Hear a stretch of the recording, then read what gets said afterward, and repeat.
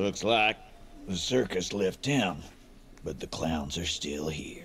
Titus does not look particularly happy to see you.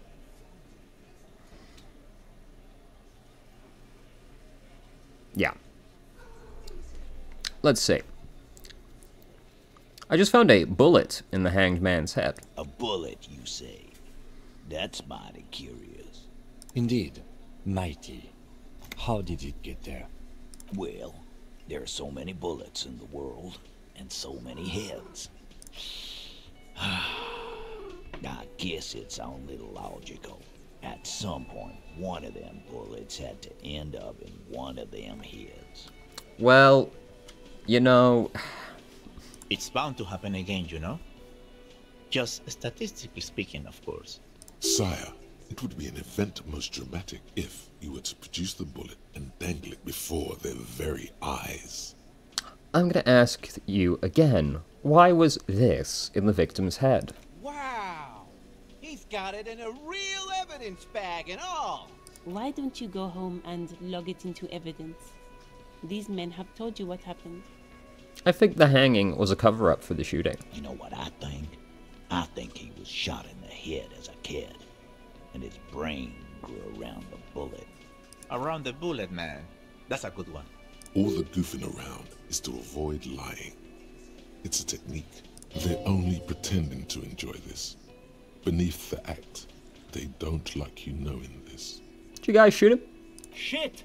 I probably did shoot him. I was drunk last night. You guys know me when I'm drunk.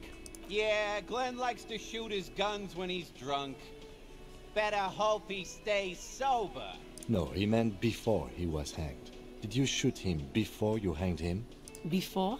After? During? This is getting ridiculous. They told you what happened. Stop wasting your time.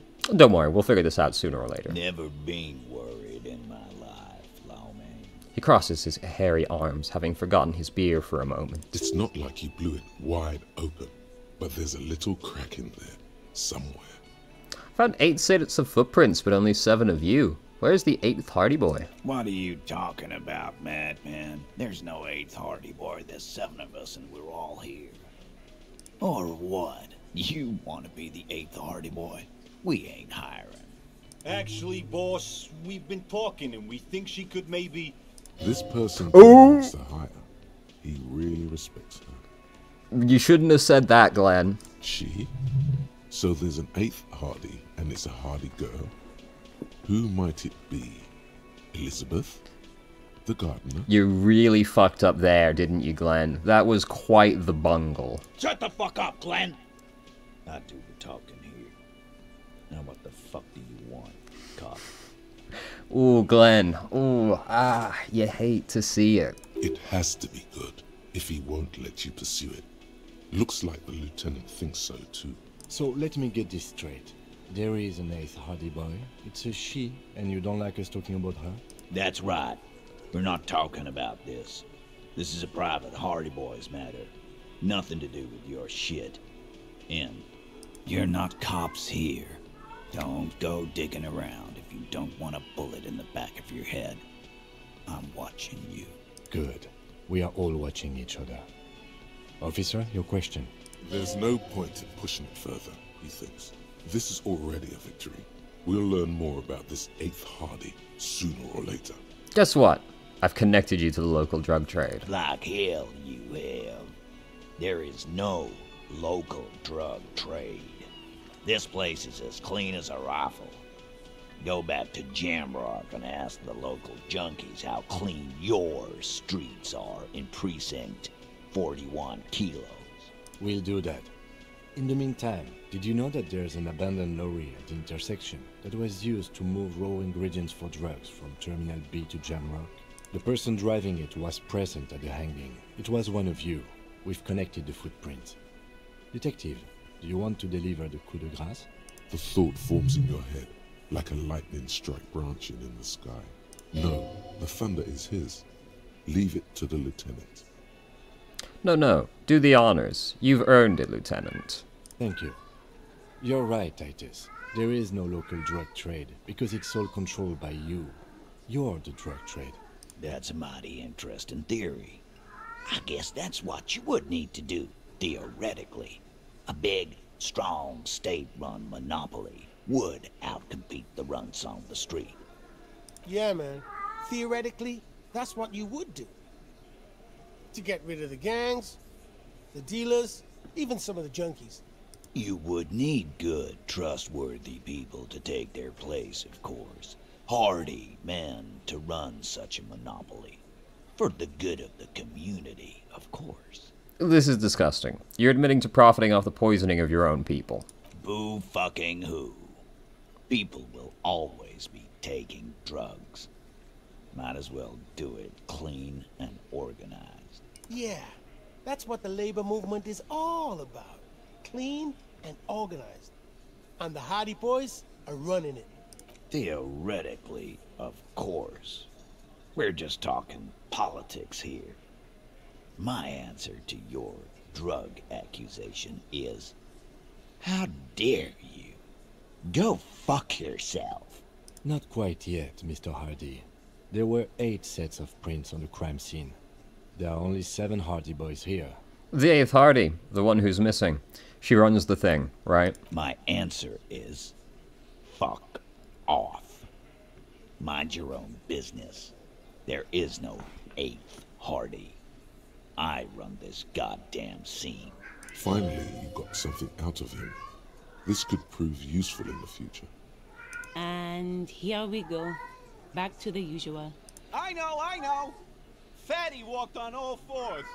He's so fucking fat he left 2 sets of footprints. The fuck is wrong with you? Despite everything, the little man is quick on his feet. Go fuck your mom, Dennis. That's more like it, boys. You heard him. It was Angus on all 4s. Anything else you need to know? Well, let's talk about the hanging again. Again, just get the dead guy's autograph, since you're his biggest fan. Alright, nothing else. Never mind.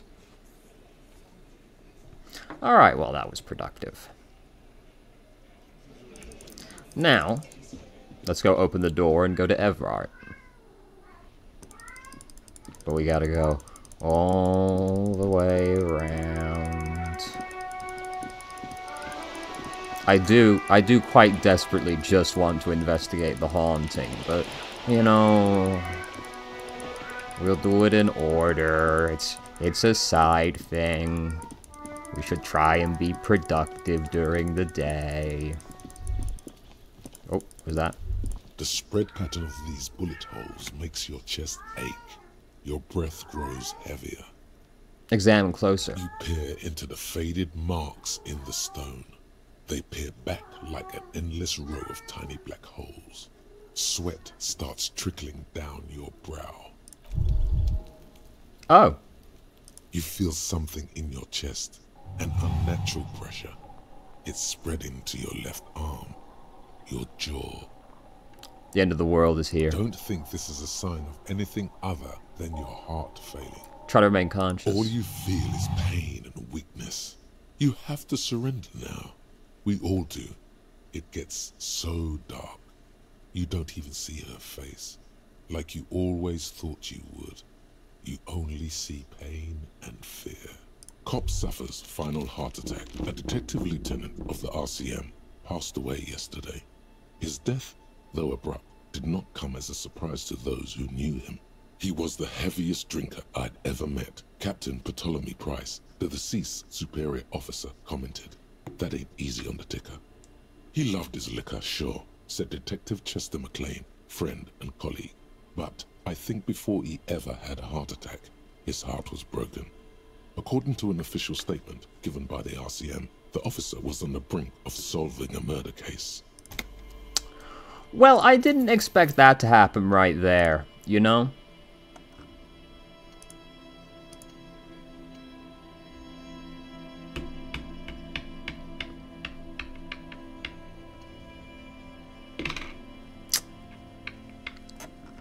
No saves after that point, huh? Gotta do all that again, huh? How was I to know examining bullet holes was going to inflict physical pain?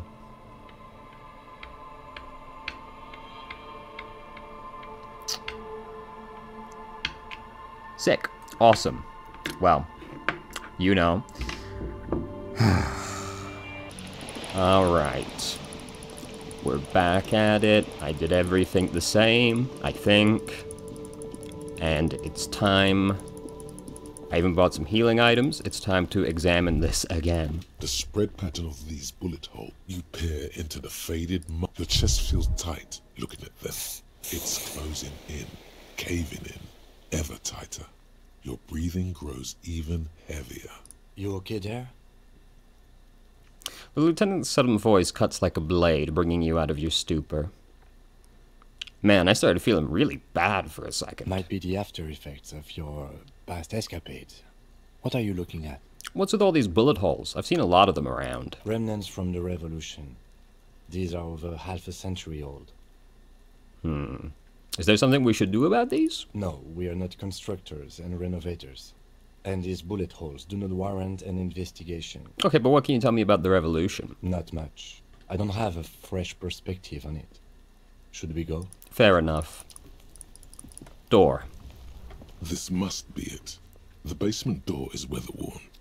The copper nails holding the upholstery in place have turned green from sea air, and there's a knocker shaped like a lion's head. Press your ear against the door. The leather upholstery is worn and rough against your jaw. You don't hear any movement. In fact, it's oddly silent in the yard around you. No birds chirp. Carefully knock. You knock silently. The upholstery muffles the sound. No response comes from the apartment. I guess no one is in. Lieutenant, what's your opinion of this task we are undertaking? Let's be honest. This isn't what I joined the RCM for, but every day tells you something new about yourself. Apparently, working with the local union boss to get info on an investigation is not something I'm squeamish about. So you don't mind if I unlock the door? I mind that the local thug is using the RCM for his busy work. But if this gets us to the bottom of this hanging, then I'm willing to look over it. On the other hand, we could just leave and tell Evrart we opened the door. No one seems to be tailing us to see if we actually did it. Lie to Evrart? That's also an option? Yes. Presenting a fabrication is known to get results here and there. You took this task. You make the call. The door is right here. You can just open it and be done with this. Besides, if you never open it, you're never gonna find out what's behind the door. Excellent point, Inland Empire, and I very much would like to know. Use the key. You try to be as silent as you can. It takes a bit of rattling of the handle to loosen the bolt. Finally, the door unlocks with a small clack. Thoughts race through your head. The sound of the key turning still echoes in the yard. Hopefully no one heard. Only curiosity could account for stepping over that threshold. Maybe there's treasure in there. A white alligator. A fountain of quicksilver. Those both seem realistic. There might be important information in the apartment. I mean, there might. As you hold the open door, you can feel the air moving. A little draft, a whistle. Let's be honest, we were always going to go inside. What you got in here? You got any goodies? This is... Bah, we have so much of this. Can I please have some more health ones? A small suitcase full of clothes. Guests are staying over? Oh, thank you. How kind. A book titled The Hidden World of Walking Sticks lies open. You can almost feel the warmth of the red sun on the flag. This is the flag of Revachol, the suzerainty. What's with the sun? This isn't just one sun, but there are little suns dancing around the big sun. This is the sevenfold sun miracle. What's the sevenfold sun miracle? It's an optical atmospheric anomaly the first settlers saw. Happens in cold weather. 6 small suns around the big one. This complex halo phenomena is how old Revachol got its flag. It is but one of the many strange optic atmospheric phenomena of this wondrous archipelago. You're sure you once saw sundogs in your youth, and blue flares. Lieutenant, the old flag of the suzerain. Mm-hmm. The tenant is an old-fashioned guy. Bow before the flag. The lieutenant does not bow to the flag. It accepts your salute with quiet dignity. Whoever lives here admires fair-haired fantasy heroes with big muscles. Who doesn't, though? Oh. Oh. Is this a jacket or a shirt? It's a shirt. I will take 1 logic. Will I take that? Over 1 shivers? I will take the 1 logic. A row of mugs sits on the shelf. Each one depicts a human figure. A dark-skinned woman grinning amidst mysterious symbols. A broad-shouldered man shoveling potatoes, and others. Have we found the owner of the mug? A little ring. Though cheerful, the images on the ceramic make you vaguely uncomfortable. There's something disdainful in the way the curves and lines of the bodies were drawn. The images betray a lack of interest in human beings. They are merely unflattering caricatures. What do I mean, uncomfortable? The owner of these mugs doesn't like people of other ethnicities very much. Typical asshole. This person is unhappy. The lieutenant picks up one of the mugs, then puts it back down with a look of disdain. I'm beginning to feel better about breaking into this man's apartment. So true. Whip out your yellow mug and compare. Yes, your broken mug friend would feel very much at home here.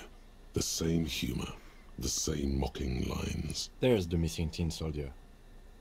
Whoever lives here might have used the Whirling's container to dump his trash. And now they've drawn the ire of the Union. The plot thickens, as they say. An interesting little clue. Let's see where this goes. Clues have a way of magically connecting to other clues down the road.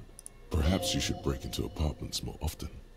You know, Inland Empire, you raise an interesting proposition. Do you really think it's the same person who put the dead man's clothes in the trash? Who knows? I'm not expecting too much from this clothes in the trash lead either way. It might turn out to be some random local matter, but still, a nice coincidence. You could ask Everard who this person is, once you're done here. Move on. The smell of disinfectant in the room smells like chemicals. Do I have any other thoughts I was interested in? Right, this is the sorry cop. Some kind of superstar. White morning. Did we look at this? You see yourself from above. You've passed out on the blue tiles of the hostel room floor. Even from this distance, you can see your eyelids flutter. At the mention of what? A great white object, letting out its sweet smell, like a lily of the valley. The little man's forgotten its name, but he still remembers the feeling. And look, he moves. The feeling animates him. He instinctively reaches out for his feeling's best friend, a bottle of Commodore Red. He puts on his disco clothes and gets smaller and smaller. Did we do this? What is the one I wanted to get rid of? It's not that, right? Yeah, it was this I wanted to get rid of, which is a shame. Alright. Well, we should just unlock, like, all of these probably anyway. White morning. Let's see what this little man getting smaller and smaller is about. I have this strange feeling I've done it before, but I can't recall. It all blurs together. Alright, let's... I've said we were going to go talk to Everard after doing that, but I want to inspect the haunted building, okay? Look, we're going to inspect the haunted building, actually. Because, you know me, I love me some supernatural phenomenon, as they say in Revachol, apparently. Hey, do you have anything to say about me opening the door, actually? You broke down the back door, the wards, the door. It's all gone now. Dark psychic energy leeching onto my shop. Sometimes it's necessary to resort to extreme measures. I suppose it's all over now. I guess there's no escape. What are you talking about? It's just a door. Just a door? This place is cursed, Detective. They don't call it the doomed commercial area for nothing. Just look at the sheer amount of companies that have failed in this house. I think that might be more to do with this place being a piece of shit, to be honest, but... I hope you're happy now. Happy that you've ruined everything. Now that you've broken the door, the curse is coming to get me as well. She closes her eyes and starts mumbling something to her pendant. Host Almighty, she prays, guard me and my honest business venture from the curse that lurks behind the door. Blessed be your name. Oh, sorry, I didn't know about the curse. Of course you didn't. You're nothing but a policeman. All right. You know what? I'm willing to let you investigate the doomed commercial area. We are set on the path. There's little else to do. So true. Her facade has dropped. Now you see the curiosity behind the faith. But before we go on, tell me, did you encounter the malignant entity? Of course, the entity. I didn't see her, but I sensed her presence. You did? Then it has to be true. I've suspected that this woman-shaped energy must be connected to the curse ever since I first saw her. Did you see that she lives inside the chimney? Chimney. The passage between heaven and hell. Of course. It all makes sense now. Yes. That chimney is part of the building's central furnace, and it's enormous. She has barricaded herself behind some metal security curtains. God knows what she's doing there. Some unnatural magic, I assume. You should go find the entity and ask what happened to all the companies in the building. And do return to me after you've talked to it. I'm quite anxious to know what she has to say about the curse. I had a few more questions about the curse. Okay, but please, only a few questions. You wouldn't want to disturb the spirits. How does this curse manifest? The curse is so much worse than you could imagine. Oh God. It's a disease, eating at the very foundation. A shiver runs through the woman as she looks around the dimly lit store. It's the curse of financial distress. Oh God. Of ruin and bankruptcy. I believe I have this curse. Didn't that curtain just move? Inland Empire, are you fucking with me right now?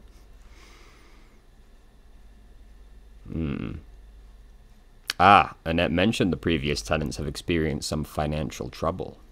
It's not just that, officer. We're dealing with something supernatural here. It's the cacodemons, feeding off bad business practices and disappointing income statements. Cacodemons? You mean the little floating heads? There's something wrong with this building, I can tell you. Ever since I arrived, I've sensed an eerie lingering presence. As if I was unwanted here. Sounds familiar. Strange. I feel unwanted too. What does it mean? Truly so? Perhaps the dark energies are leeching off you. You shouldn't stay in the store too long. It may be dangerous. Why didn't you just tell me right away about the curse? It's not good to talk about the curse, not in detail. The negativism, it's dangerous. Talking about the void wraiths angers them. True. This is known to be the case. Wow. Void raves. You have new words. I don't know that I do, but whatever conceptualization.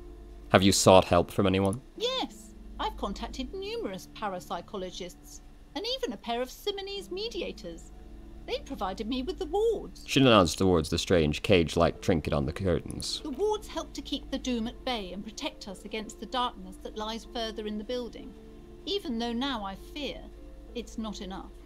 Is your pendant part of the wards as well? Oh, this? No, it's a special Himian amulet, blessed by desert pygmy shamans, with a spell of compulsion. It's to compel people to buy books.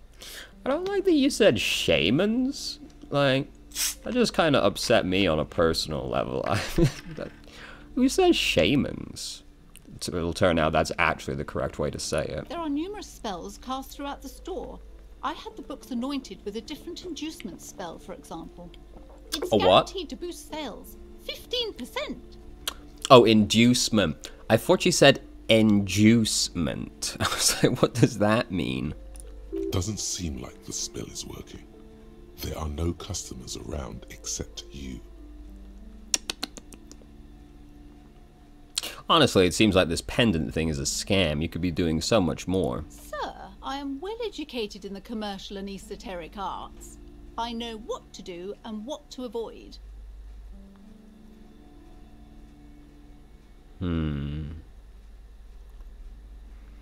Maybe you should try to reconceptualize your business. Martinez doesn't look like the best place for a bookshop. You're right. A bookstore wasn't even my original plan. I actually wanted to sell esoteric paraphernalia to help to balance out this neighborhood's dark energies. Great idea. What happened? My husband suggested otherwise. He said it's less stupid. More appropriate. Cultured and all that. Disgusting. But being cultured doesn't offer any protection against the curse, does it? Maybe I shouldn't have listened to him after all. Remember to stay hydrated, by the way. What about the wards on the back door? Are they Simonese as well? Yes, the Simonese are very crafty, and their wards are extremely powerful. Lesser wards simply won't do here. I had other questions. Woman. That is to say, I'm leaving, actually. Hold on. Alright. It's time to investigate this curse. Finally, what we all came here for. Sand is dripping from a punch bag. Oh fuck, $13, almost 14. Poster says, Sitis Fortis, the rest is worn off. Smells like leather and sweat. Worn out wall bars, they look unsafe. A barbell lies on the floor. The color has worn off its weight plates. It's 60 kilograms. Your triceps hum at the sight of these weights. Show the world what kind of beast it's dealing with. Lift them. Side point. Don't we look so fucking cool, though? There are no collars on the barbell. This is a safety hazard. Why does it feel so familiar? Is this familiar because I'm a weightlifter? No, it's not that. It's the stale smell of rubber, the squeaky sound of sneakers, your bruised knee against the mat, and a whistle. Then the feeling is gone. It's just a memory from another life, when you were young and fit. Look, Kim, it's a trap. There are no collars on the barbell. You're right. The weight may fall off. Better not touch it then. What kind of a bastard would just remove the collars? It should be a felony. It would be a violation of EPIS safety regulations if the gym was still operating, but it isn't. No one's supposed to come here anymore. Let's not do that. That's almost certainly going to hurt us. The hallway is blocked by old window panes and debris. Looks like the remains of the 24-hour window repair shop. I just remembered we were meant to equip the flashlight for this. Was there anything in here that it would have seen with the flashlight? Guess not. Oh, he points it at the cursor! Oh, let's go. Oh, yeah. Wild animals stare at you in the dark, stuffed and mounted. A large demijohn full of strange liquid. A what? Airship rotors covered in spider webs. They remind you of blades. A naked mannequin torso. A strange yellow color. $3. Am I being abducted? Can you hear this soundtrack? Blue velvet, soft to the touch, moth bitten. Oh fuck, let's go. But where are the clothes it used to display? This appears to be some kind of machine with a cube-shaped heart and a wired framework. The keyboard has a rectangular on-off button. A piece of paper still hangs from the printer. The radio computer. Just sitting here without anyone inside. You sound surprised and a bit cautious. Fucking, this still works during the dialogue. What a day. Do you like how it goes straight through this panel, also? What he means is that these things cost money. Why would anyone just leave it behind? Do you think I should turn it on? We have one of these down at the station, but I never really learned how to use it. Turn it on. The machine lights up like some prehistoric animal stirring from its slumber, revealing fluorescent play and print keys on the keyboard. The hatch on the machine's central compartment is wide open. What the fuck was that noise? Look inside the compartment. It's empty, like a beehive without its brood. Some cables have been left dangling, disconnected. Dude, the aliens are coming. Jesus Christ. This is where the memory should go. Press play. Nothing happens. Print. Nothing happens. Play. Nothing happens. Okay. To be fair, it probably doesn't have, much power. Scribbled across a notebook. Developers of the most advanced RPG in the universe. My. This old fireplace is covered in lines drawn in blue and red marker, the mesh spreading over the stone like blood vessels on alabaster skin. It looks ghostly and strangely ancient. Damn, like blood vessels on alabaster skin? What a good sentence. A diagram for summoning some time-forgotten being. The symbols seem very esoteric. The whole thing resembles Kadran mosaic tiles. Very pedantic. Hold on. How do I know what Kedran mosaic tiles are supposed to look like? History classes, students with their textbooks open, studying the roots of our civilization. Those aquarelle blue tiles looked beautiful in the sun. What am I looking at? Radio frequencies, it seems. UKV 123.6, UKV 123.7, UKV 123.9. Some written notes, too. Sparse and cryptic. Radio frequencies for what? Unclear. It looks like a cardiovascular system split into veins and capillaries. Very advanced. Of course. The anatomy of the curse. Perhaps. The web is comprised of radio stations, all lead back to one red heart, titled the Game Master Frequency. A note says, this one can listen in on any station it wants. Who's the Game Master? Someone very important. A conductor for the hundreds of story threads that pass through the Game Master's frequency. If it's a game, who's playing? Whoever decides to call in to a call-in station, it looks like. A list of names under the stations suggests people across 6 Isolas would be playing. Muindi, Insulinda, Kotla, Grad, Samara, and even Ilmara. All of this is gone, left unrealized. There's no way a little basement studio working here could pull anything like this off. My God. It's as if the less money they had, the more ambitious their project became. Who can't relate to such a thing? Why do you say that? The schedule. I know doom when I see it. The company was running out of funding. What else? Nothing. It's just lines on marble. An echo from times long gone. No one has used the fireplace in ages. We're looking at the remnants of broken dreams. Very relatable. Your flashlight slides over an old green chalkboard covered in scribbles, sketches, and schemes, like some ancient cave mural. Some of the writing has faded with age, but you can still make out sections here and there. Photos and drawings have been pinned to the board. Drawings. These lithe, pointy-eared creatures appear to be different types of welkins. You make out autumnal candle welkins, casting wax-based magic. Translucent welkins, with organs shining under their skin, and even ether welkins, hailing from the vast emptiness of sidereal space. Bro, you sure are saying a lot of things. Who are all those creatures? Fantasies of a tortured, feverish mind? You should adopt one of those welkins as your persona. No longer a mere man, but a welkin. Drama that sounds exceptionally fun. One of the welkins, towering among the rest, appears to be different, however. Examine the welkin. This is important. It's Vara Hamira, a high welkin, his face white and scarred like cracked marble. This is clearly a welkin supremacist. The note says, all non-welkin races will be purged. Fucking welkins. The Haldor, the Tworg, the humans, and even headless men, all of them, purged. Imagine a world filled only with welkin, green welkin, dread welkin, and the high welkin to rule them all. An inordinate amount of time has gone into drawing these little welkin creatures. One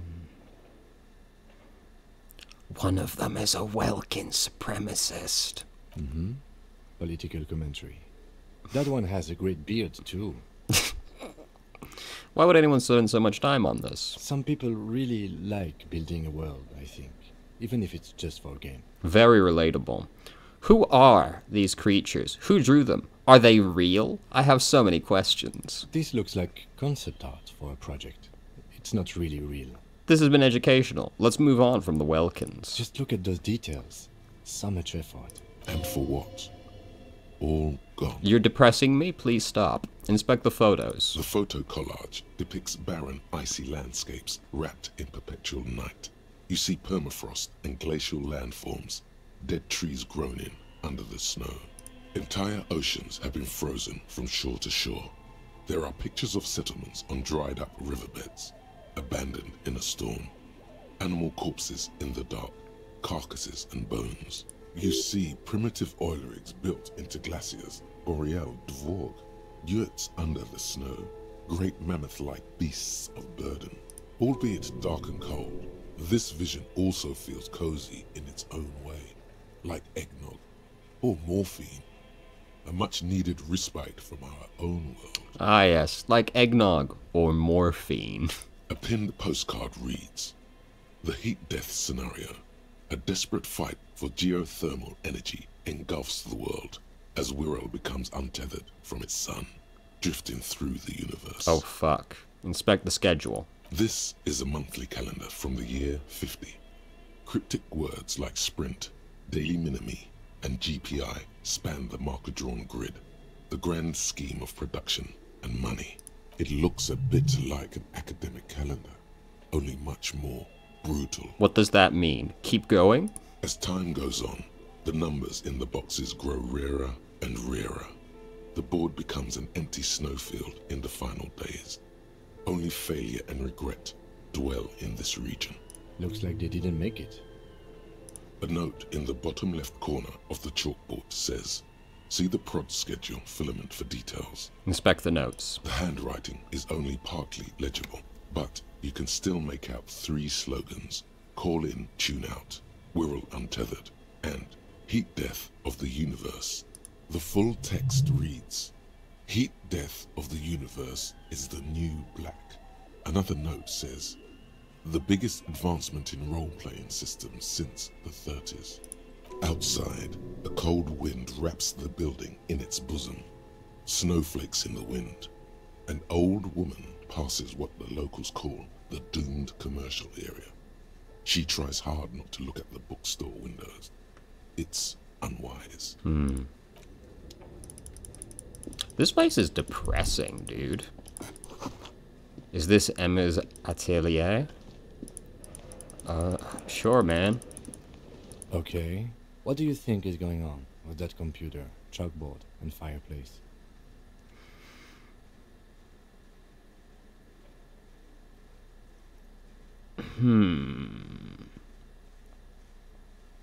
Well, you know.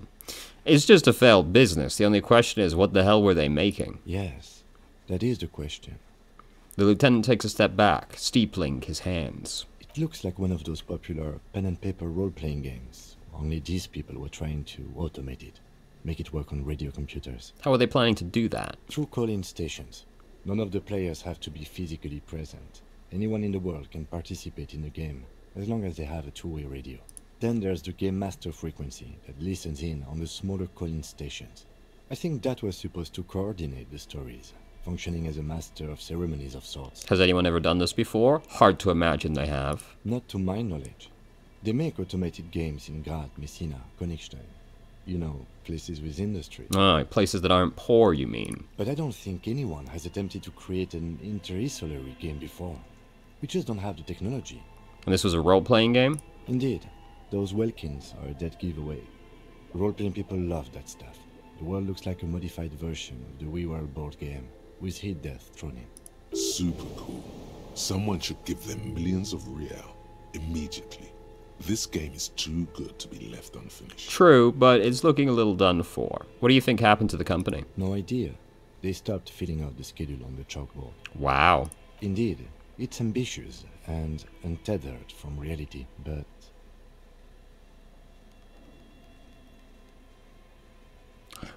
The curse got them. I see no other explanation. Ah, yes. The doom of bad business practices. The lieutenant looks around the derelict room. The pipes howl and a rat crosses the floor. Okay, let's keep moving. What a depressing room. Steel rotor blades bearing a Slipstream logo. Skis with Slipstream printed on the laminated top layer.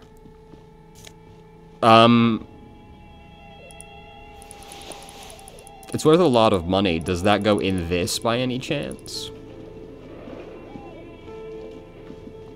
Tiles on the cube Insert. still like a smooth draw. The filament slides into place. On the keyboard, the play key starts blinking. Play. A bar of fabric right above the keyboard starts producing a soft hum. The sound of static seeps through the machine's planar magnetic driver. Have you stirred the ghost of the doomed commercial area from its rest? Could this be its dismembered heart beginning to flutter? Possible inland empire, but we're going to take the risk. The static gets louder, slowly filling up the abandoned hall, until a voice speaks out, crackling and old, cutting into the air. Good morning. Fortress accident en rue de Saint-Ghislaine. This is East Elysium repeater station 1. Please repeat. Is this the production schedule? What's the production schedule? The filament you have inserted into the reader. You mean the glowing thing I put inside? Yes. Is that the production schedule? Yes. Good. Please repeat the password. Oh no. Password. Of course it would have a password. That's why there's a human administrator involved. You should ask her for a hint. Can you give me a hint? No. Is it my birthday? Still no. This is the police. Please open this thing. I am contractually obliged to protect the privacy of the filament holder Fortress accident.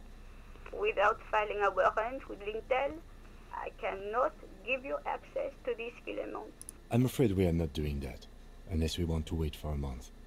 Now, can you please repeat the password? I don't know the password. Received. I will register this login attempt. Don't worry. Passwords have a way of turning up, sooner or later. Fortress accident. Is there anything else I can do for you today? Why did you call me a fortress accident? Fortress accident is the company on whose name the terminal you are currently using has been registered to. Do you have any other information about this company? One moment.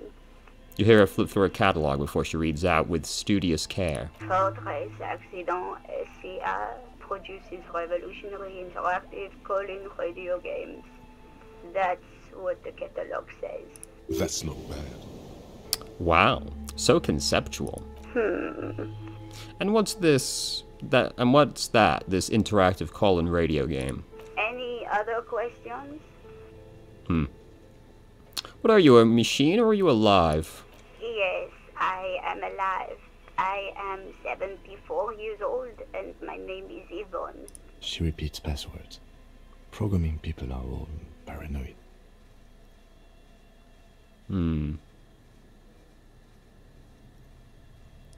Maybe I shouldn't say that. But where are you? How do you know where I am? I work as a repeater at the East Elysium repeater station. It's my job to know where you are, Fortress accident. As for me, well, I am sitting in my cubicle, surrounded by a wall of radios. On an island on the river Esperance, a small woman, all skin and bones, sits in a room filled with audio equipment. Thousands of tiny lights are reflected back from her prescription lenses, like stars in the dark. Doesn't it get lonely, sitting there all by herself? Doesn't it get lonely doing this job? Lonely? Why would it get lonely? I get to talk to people all day. That's why she does this. Now, please tell me if there's anything else I can do, Fortress accident. How sad. That's all for now. Thank you, and goodbye.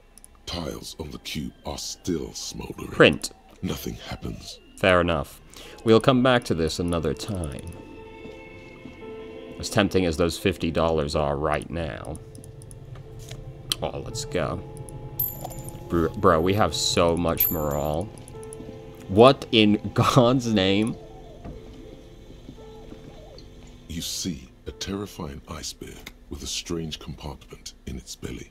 The door is covered in frost, and the bear's eyes are glowing red. What is this thing? It looks like a giant ice bear. The lieutenant doesn't answer. His eyes are glued to the animal. A sharp slice of light shines out from its mysterious belly door. Open the belly door. A gust of freezing cold air rushes to greet you. You hear a low grumble as the bear regulates itself. This is the inside of a refrigerator. The lieutenant takes a peek inside. His hand has found the holster of his gun. Look inside. The shelves are empty. All you see are crumpled ice cream wrappers with the brand name, Revachol Ice City. A handwritten note has been attached to the door. The fridge is huge. Take the note. You pocket the note and the little fridge magnets keeping it on the door. Examine one of the ice cream wrappers. A friendly cartoon bear smiles back at you from a glossy cellophane wrapper. It looks nothing like the fridge. The paper still smells of vanilla and chocolate. Why is there a giant bear-shaped fridge? What is, rather, a giant bear-shaped fridge doing in an abandoned cellar in the first place? Good question. It looks like an ice cream fridge. The lieutenant reaches for one of the wrappers. He studies it in the light. Somewhere in the past, it's summer. 5-year-old Fifette lets go of her mother's hand, change jingling in her pockets as she hops towards the ice cream stand right across the plaza. So they tried to sell ice cream from this hyper-carnivore? I know. What an unfortunate marketing choice. What is even worse, the bear is still costing them money to this day. The lieutenant points to the red snaky cable running from the fridge. The fridge buzzes with energy. The electricity bill on this thing must be catastrophic. So, first, we leveled up. There's so many.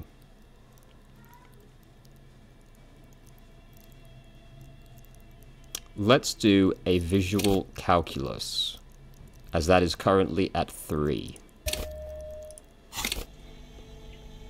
Alright. That note. The note is written with a blue pencil on a piece of lined office paper. The kitchen magnets have left spots on its surface. Does it say anything interesting?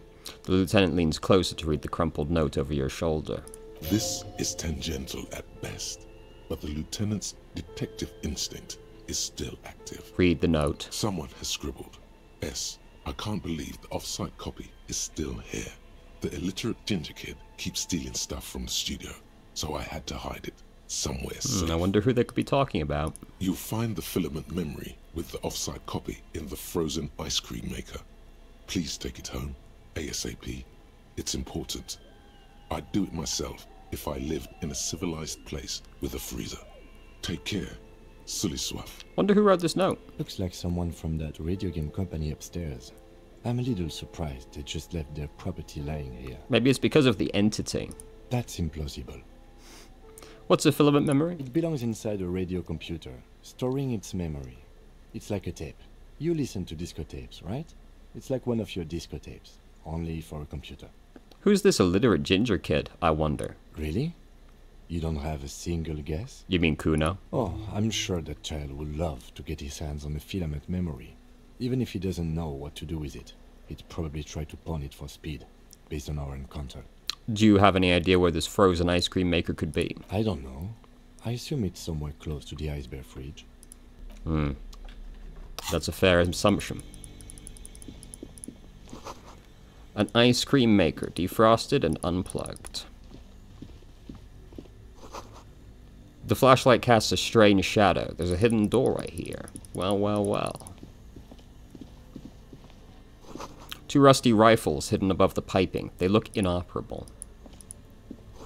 Someone has stuck some busted guns beneath the ceiling.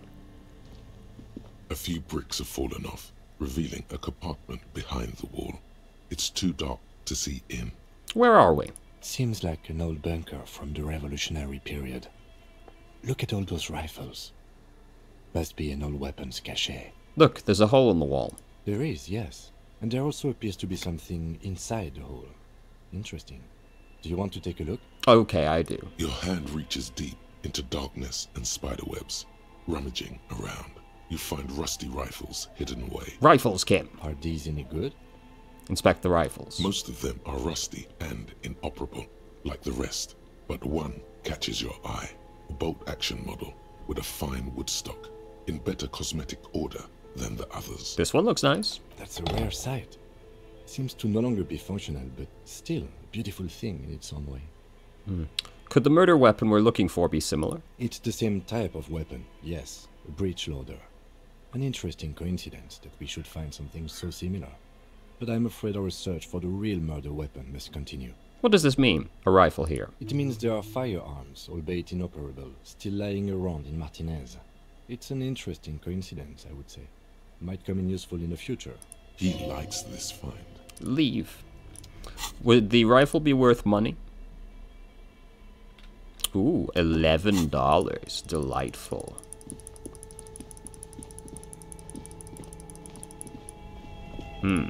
Oh, an exit. Frozen ice cream maker that's still running. We found it. This orange machine is buzzing like an old submarine.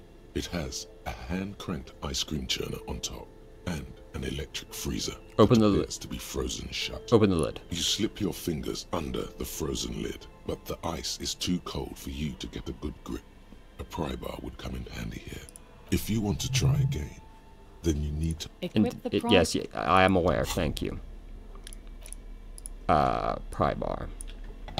Get prying. This orange machine is buzzing like an old submarine. Not strong enough. Fuck. Hand-cranked ice cream churner on top and an electric freezer that appears to be frozen. Well, let's try.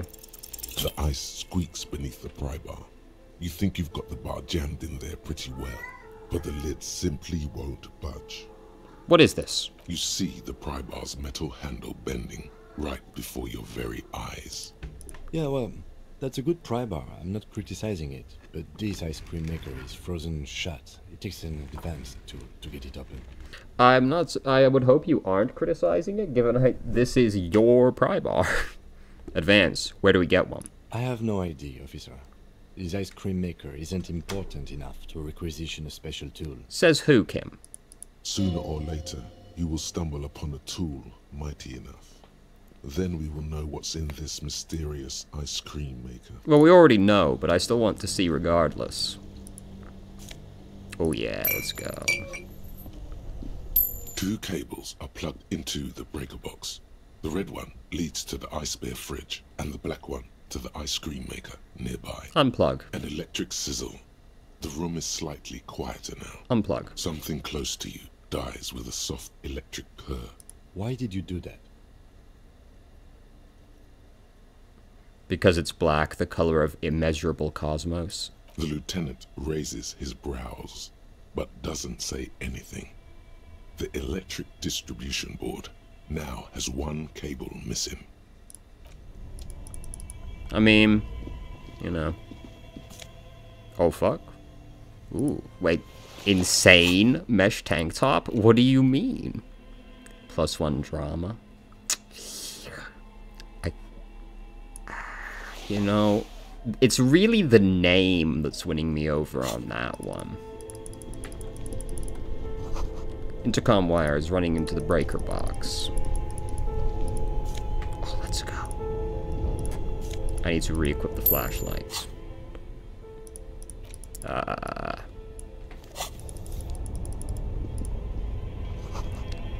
cellar window, people's feet shuffling by on the street. And here? A thick layer of coal dust covers the furnace, coloring it pitch black. Looks like this furnace has a face, and it's a face of agony. Kim, what is this thing? Is it a furnace? Looks like it. Looks like an old central furnace used to heat the building. It's connected to the chimney. No one has used it in ages. No signs of any recent fire. Only dead rats. Look inside. It's dark and grimy here. In the darkness you can hear chatter. It's coming from above. A voice or several voices talking to each other. Near the smoke chamber, upstairs, the echo is so prominent, it's impossible to discern what the voices are saying or what's producing them. What are you doing? I'm hallucinating? Or maybe it's the entity. Wait, really?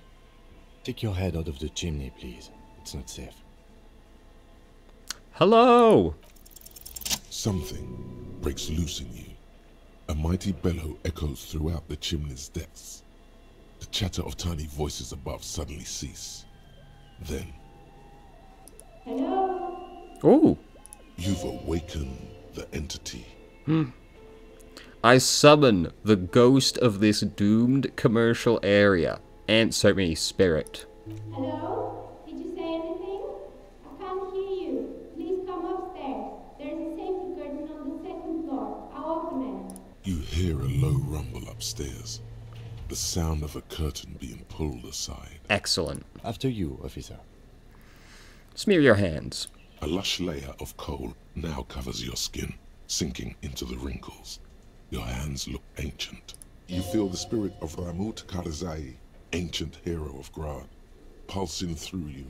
All that's left is to cover your face in war paint. So true. Hadramut Karzai, smear your cheeks black with coal. 3 dangerous stripes appear onto your cheeks, telling stories of your wild soul. What are you doing? I am the reincarnation of an ancient Imaran warrior. Please wipe your face clean, officer. No, you're a proud warrior. Keep it. Wipe it clean. Thank you. So, where were we? These voices I heard. Maybe it's the malignant entity. Plaisance? I don't know. Said it lives in a chimney. You're right. The rooms do look like they're connected. But malignant entities don't exist. At least not the supernatural kind. Kick it. A hollow ring echoes through the furnace. Fair. Your toe hurts. Wait, did that do 2 damage? God damn, okay. The wall collapsed. It's inaccessible now. I kind of expected it to hurt, but I didn't think I would, you know, take that much damage. Alright, where is this safety curtain that you moved? Was there... Oh, there's a staircase here. I'm an idiot. Shoes in a puddle of melting snow. The floorboards creak. Excellent.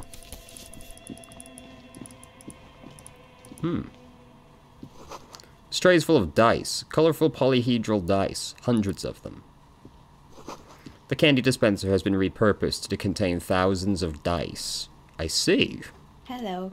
I'm Nia. A bird-like woman sits on a throne of tools with emerald light shining through her hair. Did you try knocking on my window? I must have missed you. I've been listening to my Melius. She taps on her headphones. So what kind of die are you looking for? Could this be the malicious entity?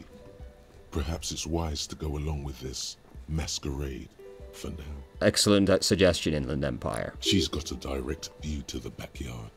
You should interrogate her about the Legion. What do you mean by Milius? Yes, a Mili is like a call-in station. You need a two-way radio to access one. That's why I have these. Mostly, they just teach you to swear in different languages. But some of the stations can be quite interesting. I was so absorbed, I must have missed you knocking. You must have me confused with someone else. I haven't knocked on your window. Then how did you get inside? By the south entrance? You know what? It doesn't even matter. What matters is that you're finally here. Let's talk dice. Did you have something specific in mind? Why are you asking me about dice? I'm a novelty dice maker. Tell me the name of your role-playing system and I'll make the die you need. That's why you're here, yes? Role-playing games? You know the one made by Fortress Accident. Does that count? This is pretty much the last thing I expected to find in here. Who would have known the malignant entity would have such a strange hobby? Yeah, sure, I like role-playing games and I need some dice. Very good. My rate is 10 real per set, unless you want something really unusual. Take a look around and see if there's any particular stone you want to use. The walls around her are covered with rows of precious stones and minerals. It almost looks as if the stones and dice are a natural part of the room, growing out of the shells like stalagmites. This person means you, or no one else, absolutely no harm. She will answer freely and honestly. No falsehoods are present. She's a novelty dice maker and doesn't have anything to hide. Ask what you need. I'd like to order a die. Of course. Tell me what you have in mind.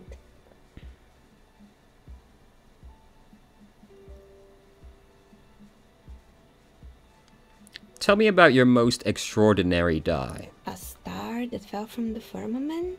Those cost more than 7 real. Are you sure? Yes, I'm a star myself, a superstar, and superstars don't care about money. Yes, you definitely have the proper attitude. How about a pair of 100-sided dice? Ooh. Made of ivory and inlaid with lodestone, a naturally occurring magnet to complement your magnetic personality. Perfect. 10 real, and I can get these ready in 8 hours. Do electromagnetic die even roll properly? It's true. Magnetic dice are definitely different. When rolled together, the magnetic fields of the pips interact with each other to push and pull on each other as they're rolled, just like all magnetic personalities do. It's a deal. Great. See you in 8 hours then. Was there anything else? How'd you become a dice maker? How did I become one? It was a business decision. I was a regular jeweler at first, but that's an unfocused field with too much competition. Some of my friends were role players. They asked me to make some polyhedral dice out of cobalt. That was my first order. I grew it from there. Do you like role-playing games yourself? Not especially. I like working with rare materials and a steady pay. And role players as customers? They're nice people. She's thankful for the security they provide her. What do you know who was about the man who was lynched in the Whirling in Rags? Nothing really. I didn't know him.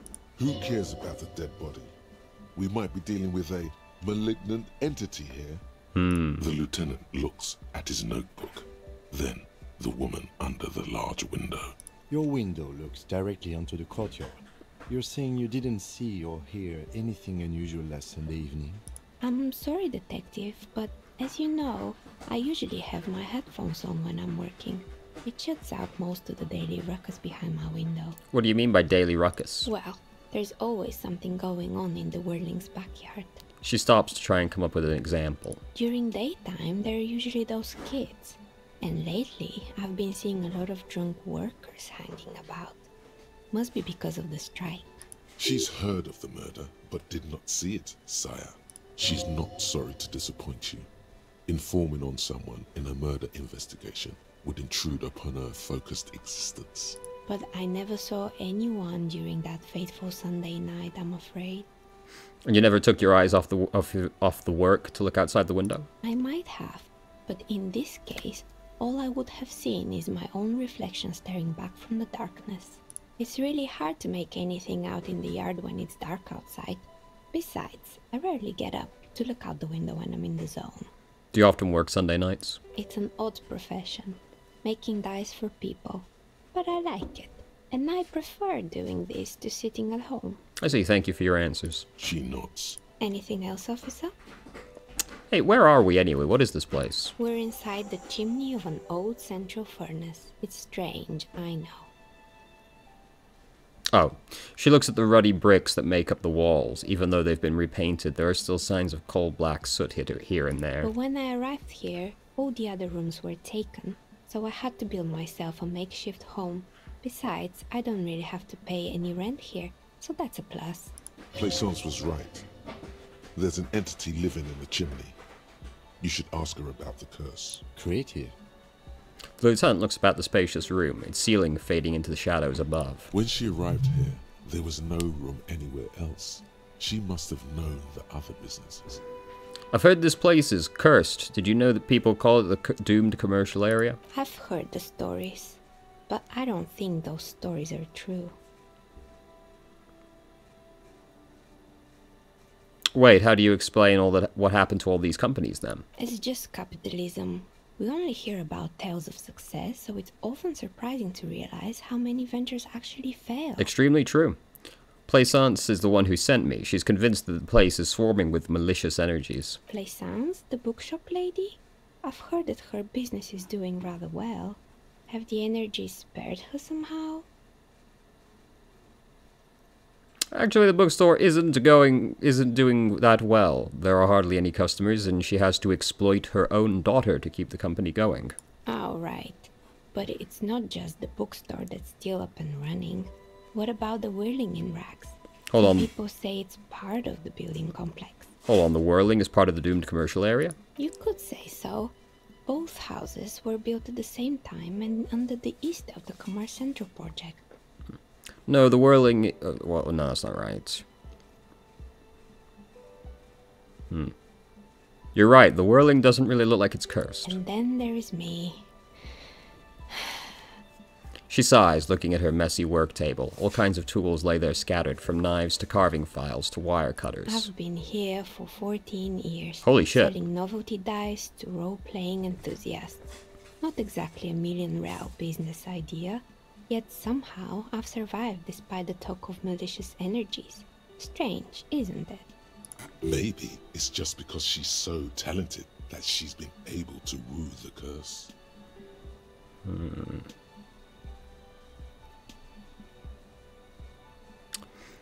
I'll be first to admit there are many inconsistencies in this so-called curse. I was just about to ask, what do you think? Do you think the curse is real? Time has come to face the source. Fear not, for the forces of the universe are supporting you in this psychic quest. I'm starting to see there is no curse, only business decisions and natural market fluctuations. Exactly. Truth is always so disappointingly mundane and boring. I am immensely disappointed, I won't lie. But I'm glad we got this sorted out. Anything else I can help you with today? That's all she has to say on the subject. She's been thorough and truthful, as far as we could see. Blaisance is not going to like what you have to tell her. Do you know what happened to the other tenants? Everyone else is gone. More or less. Are you interested in anyone specific? Oh, quite a lot of them spring to mind. Rats scuttle in the dark rooms, under the abandoned blow dryers and dusty mannequins. Cobwebs cover rotors and radio computers alike. So much failure. There used to be a hair salon here, right? Yes, I think it was called Androgynous Orlando or something similar. They weren't a big hit around here. Turns out that working class men don't like genderless haircuts. They're scared of that word. So true, so true. A bit of experimenting every now and then isn't bad. It's not about the haircut, it's about the confidence. What's wrong with a bit of experimenting? The customers should have been more open-minded. I guess it just wasn't the time yet. What happened to the gym? It wasn't merely a gym, it was Artemitep's boxing club. A community project created to steer at-risk youth away from drugs and crime. And who was Artemet? A kind man from Zemsk. I heard he had some trouble with the law when he was younger, and that's why he wanted to start the gym, as his way of giving back. Maybe that's what Kuno needs, a community-centric boxing club. Kuno. Who's Kuno? He's a little ginger gremlin who likes to defile dead bodies. Oh yes, you mean the kid with the sailor's mouth. Yes, I've heard him yelling profanities in the backyard. I think it would take more than a gym to help that kid. Judging by the kids I've met so far, it didn't really work, did it? It didn't. If anything, it made the youth situation in Martinez even worse. At some point, someone started a rumor that the punching bag downstairs was full of amphetamines. The place didn't look nearly cool enough to be like that. It's not really full of that. No one would store their drugs like that. Eventually, the coalition took away the funding and the club went bankrupt. This was a few years ago. It's gotten much more peaceful around the plaza ever since. What's up with the broken windows? Oh, this one's a mess. There used to be a company that promised to repair windows 24 hours a day. What could go wrong with this one, right? Turns out, the business was actually set up as a front for an illicit group that was producing snuff milias. Who would have guessed? Excuse me? And they never cleaned up the debris either. Now it's just littering the hallway and I have no idea how to get rid of it on my own. Cool, very cool about the debris. But what's a snuff milio? It's a sub-Rosa radio station that broadcasts real murders with real victims. Some people pay good money to get off on it. That is what I expected you to say. Nothing changes in her tone as she says that. As if it's just another piece of information to lay out for the world. Don't worry, the ICP has a separate division that deals exclusively with unlicensed sub-roses. This isn't our problem. Good luck with that. It's not easy catching those perpetrators. Did someone here make stuffed animals? I saw mounts laying around. You mean Mr. Fabron, the taxidermist? No, he mostly just did drugs. Very cool, very cool. Anything else? I found creepy mannequins. There used to be a fashion atelier here, but I have forgotten the head designer's name. They were doing well for a couple of years, until the insect rights activists came. I didn't know insects had any rights or activists. Yeah, the atelier didn't know it either. They produced a certain collection that used chitin among the materials. Apparently chitin is made in the Occident, where it's extracted from beetle wings. And you know how all kinds of political movements are big in the Occident. The activists shut down the biggest chitin supplier, which of course caused the price to skyrocket. Ugh, yet another thing that wokeness ruined. And, naturally, all the most fashionable tastemakers refused to be seen in chitin from then on. The atelier went bankrupt before they could finish the collection.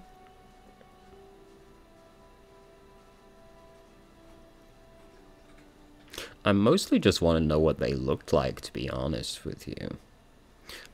But insects don't have any brains or feelings. Actually, insects do have brains, but yes, I understand what you're saying.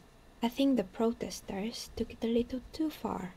As she shifts around, you notice several dead flies on the windowsill in front of her. Legs up. They're not moving. Anything else? What's with the rotor blades and skis? They were made by a company called Slipstream. After they pivoted from making rotor blades to skis, their chief executive took off on a vacation with all their money. She rests her chin on her hand with an impish smile. Honestly, I think it's quite funny. I think he's still sending out holiday transmissions from Tulula or Tiumotiri or Hashtkor or wherever he is. Interesting. What do these transmissions say? The usual, I imagine.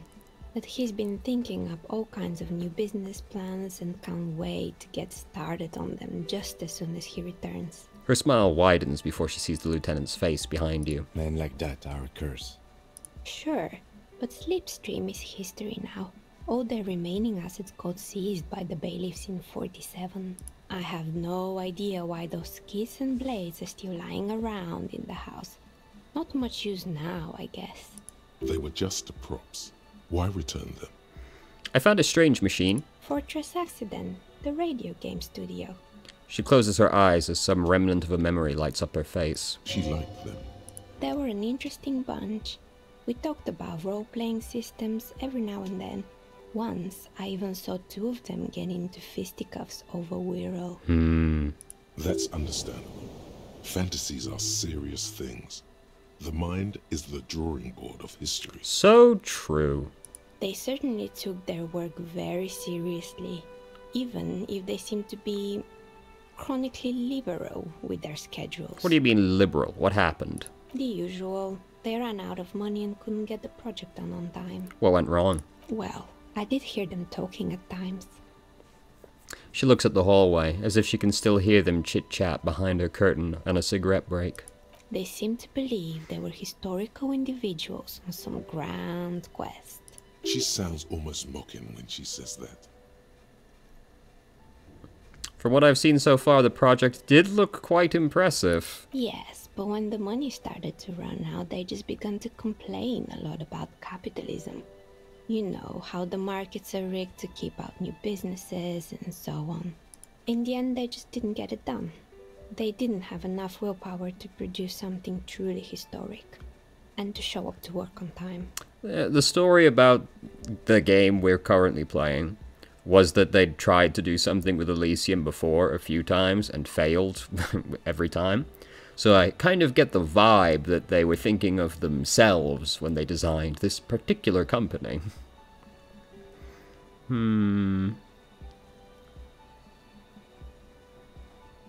That's too bad. I would have supported them. The project looked great. Not the wisest decision. You would have lost all your savings. She tosses a pair of dice on the table. One of them stops near the edge of the metallic desk. The result is 1. on a 20-sided die. The dice is black and filled with little silvery flakes, like snowfall. Anything else? There was a terrifying taxidermied bear in the cellar. Oh boy, the fabled Revachol ICT. You're in for a treat here. She smiles and leans closer, hands on her knees, like a stand-up comedian ready to tell a story. The place was owned by two guys who had some rather innovative ideas about marketing. The bear was one of them. Now ask me about their other ideas. Indeed. What were the other ideas? Alright, what about the other ideas? There was really just one. And it involved picking out the prettiest girls in the neighborhood and paying them 20 cents per hour to man the booth. This sounds like a bit of a swizz. And by man the booth, I mean slump behind the counter with a face that could maim you if you ever dared to disturb their bored magazine browsing. Sounds like she really didn't like those girls. Fritta does the same thing. I know a girl just like that. She works in Frit as a cashier and she's not particularly friendly. Employing silky teenage girls is a widespread practice, yes. Unfortunately, they always come in packs. I'm talking about acne-ridden girlfriends and gorilla-like boyfriends loitering near the shop. At least that's what happened with Revachol ICT. And they already had the bear. She closes her eyes as if remembering something painful. What about the bear? The bear. She repeats, pressing thumbs into her temples like trying to suppress a headache. Didn't work out? Of course not. The bear was terrifying. No one wants ice cream guarded by a hostile apex predator. To make matters worse, the fridge didn't work too well either, and half the ice cream came out malformed and partially melted. Eventually, Revachol ICT lost the price war to its rival, Glace 5000. Glace 5000 sold caramel sundaes for only 5 cents a piece, out of regular fridges. Fuck. There's so many good options here. I killed the bear, but also, I'm sure the bear was doing its best. Maybe, because the taxidermist who made that bear definitely wasn't. Doing his best, I mean. How come? He said that the bear was his vision beast. He said he met his vision beast while high on desiccants. Called it Megatherian. Sounds cool. True. Megatherian? Megatherian. A mega wild beast. What's a mega wild beast? It's an imaginary beast that guides you through life by telling you to do more drugs, mostly. I do drugs. I've got a vision beast myself. Do you? Well, good luck keeping it under control. Anyway, now you know the story of the fallen ice cream empire. She almost seems sad finishing the story. Some dust beams swirl in the morning light. Her eyes follow it idly. Little sparkling embers under the window. Outside it's light. Light scatters from the low-hanging cloud cover. There's always the threat of snow. Anything else? Another failed business, perhaps? I've been here for a long time. I found the building's intercom, but it's not working. Oh, right. I hope you didn't try to ring me. I think none of those doorbells work, including mine. I'm still in the middle of connecting the wires. Sorry about the confusion. The doorbell with the empty name card must belong to her then. So you're telling me the doorbell with the empty name card was yours? That's right. I haven't even written my name there. As I said, it's quite useless right now. It doesn't work yet. I was wondering about the Whirling in Rags. Is it part of the same building complex? You could say so. Both houses were built at the same time and under the East Delta Commerce Center project. That explains why you can call the Whirling from the intercom, albeit I doubt that anyone responds. If the Whirling is part of the same building, then it's part of the Dune commercial area. The darkness of this place is there, too. I saw a name East Delta Pinball on the doorbell. Right. It used to be a gaming arcade. This is an ancient failure, before my time. I'm not surprised, however. My advice? Don't base your business on a fad. Hypnotism, floriography, trick-track, especially pinball. Agreed. Pinball is the worst. What is wrong? Why are you all hating? His disdain for pinball could not be clearer. Kim? Would you like to talk about it? What's your problem? A strange thing happened when I tried calling a company named Slipstream, SCA. Someone answered. It can't be true. They don't work here anymore. They've been gone for years. Are you sure it was Slipstream SCA? Was it a woman? Maybe it was Plaisance from the bookstore. She said she was from Tricentennial Electrics. Tricentennial Electrics? There's a moment before she recognizes the name. It used to be a major electric company 100 years ago. Are you sure it wasn't just some kids playing a prank on you? No, it was something else. It was eerie. It was too real to be just a prank. Either we're dealing with a professional actress, or whatever happened, keep your cool. It's probably better to admit that it was a harmless prank. No, it was something else. Something eerie. Pranks can be eerie. She looks as if she's still convinced it's nothing to be worried about. Oh, the kids these days. We were just one of them, and now they're terrorizing us. No solidarity. Actually, the Slipstream SCA mystery might be a recording. I called again later and got the exact same message. Why would Slipstream SCA have a 100-year-old recording as their doorbell message? Doesn't make any sense. I'm still convinced it was nothing more than some elaborate prank. My money's on electrical anomaly. I've heard of these, especially in an old building like this. I have a few more questions about the building. Sure, I'm listening. Actually, I had other questions. Good. I hope it clarified things a bit. What else? Why hasn't her business failed? A gust of cold air sweeps through the chimney. The stones and minerals on the shelves rattle as though agitated. For a moment, it almost feels as though you're outside the building, exposed to the atmosphere. This is just a theory, but hear me out. I think I know why your business hasn't failed. Didn't we already talk about this? She asks as the wind continues to seep in through the cracks in the old chimney. It's because you're not in the same building as the others. This isn't technically the doomed commercial area. What are you talking about? My address is exactly the same. Rue de Saint-Guilain 10. No, the old coal plant that used to be here was subsumed into the new venture. Its ruins swallowed up. Yet it has a different address in the heart of the city. Who am I to argue with Shivers, who seems to know of everything happening in the city? No, this used to be a coal plant. Touch the safety curtain. You're in the chimney of another building. This doesn't make any sense. She looks around the makeshift nest that she has carved out for herself, bewildered. Are you saying my business was spared because of a technicality? Where is this coming from? It has a different address in the heart of the city. And what? Does it mean that I'm safe from failure? Don't let her become complacent.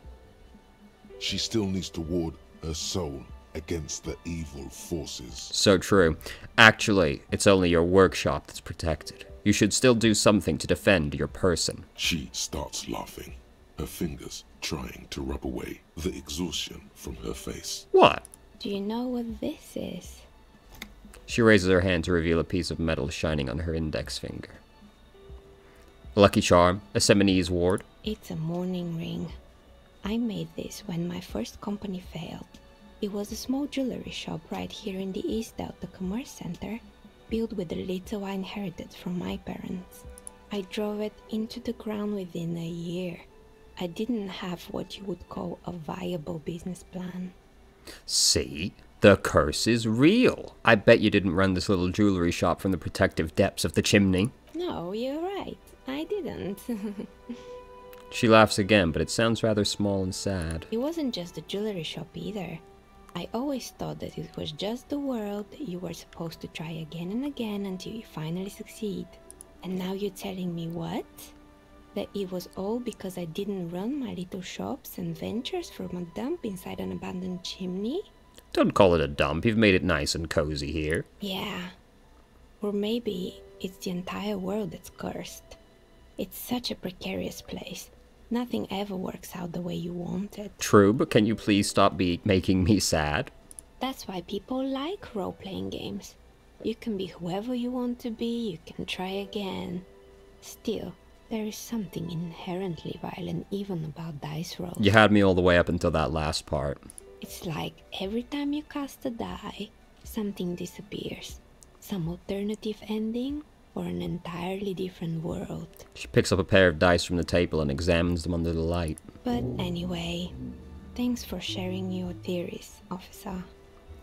I'm glad I waited to use that skill point.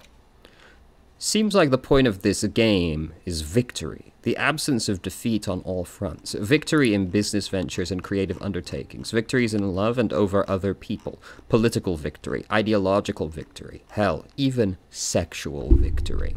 Definitely a lot of object-based victories, too. Spud, please. Having things and not losing them. One problem, though. Not a lot of victories in sight. Everyone's mostly losing. Why is that? And how do you not lose? That's an excellent question. I would like to internalize the precarious world. Tremendous. We've confirmed that the curse was real the whole time. Let's go inform the lady.